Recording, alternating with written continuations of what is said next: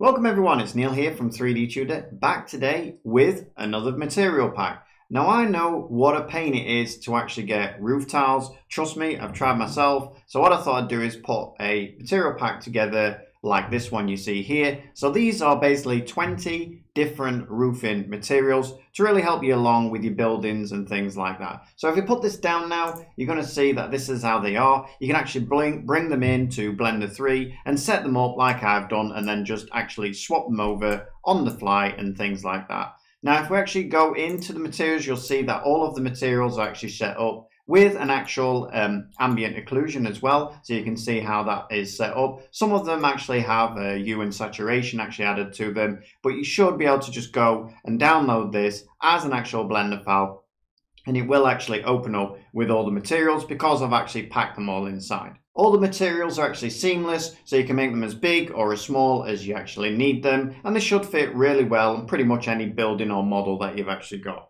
If you want to get your hands on this material pack, then check out the links down below. And within those links, you'll also find a massive selection of actually free material packs to download. So be sure, as well as picking up this material pack, also download the free ones. Bit of a quick one today, but I'm hoping to get a couple of these out in the next few days. If you want to support the channel, then we also have a Patreon link down below. And I believe if you sign up to Patreon or the Gumroad membership, then it's not for free. You will actually receive a lot of benefits. So please go ahead and check those out. All right, everyone. As always, happy modeling, and I hope to see you on the next one. Thanks a lot. Bye-bye.